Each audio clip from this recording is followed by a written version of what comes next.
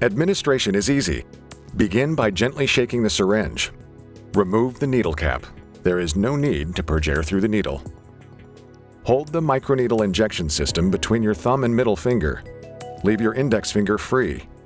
Do not place fingers on the windows.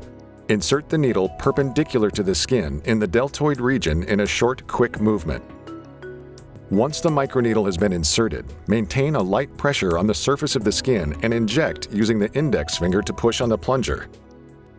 After removing the needle, point away from yourself and patient, then push very firmly with the thumb on the plunger to activate the needle shield.